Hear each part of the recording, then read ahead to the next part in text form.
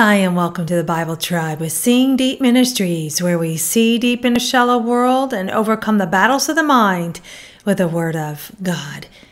It can be easy to get caught up in the world system so that we forget that we are on mission. God's people have a long history of doing so, but we can find our way again if we fix our purposes on God's, not ours. We're reading today from Amos chapters 5 through 9, and the verse of the day is Amos 5 verse 14. Seek good and not evil, that you may live, and thus may the Lord God of hosts be with you, just as you have said.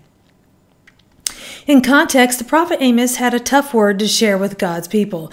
God's people were being ungodly. In this book, Amos shared God's message with the northern kingdom of Israel. And in the poems that Amos shares all of the nations that are coming under God's judgment, he ends with God's people. The judgment on God's people was that they had been rescued by God, but were not extending the same grace and rescue that they had been given.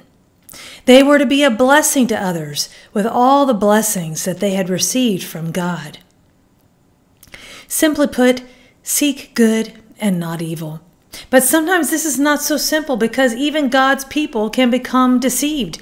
Seeking good is seeking to be godly, not worldly. Worldliness fills our churches today when we adapt to the culture rather than living as God's holy people in a fallen culture. Christians can fall into the same sin pattern. We claim that God is with us, then we too should live like it. I chose the keyword good, which is the Hebrew word tob. It means moral good, excellence, understanding. God is not just seeking moral people, but people who uphold God's righteousness by living it out. Thought of the day.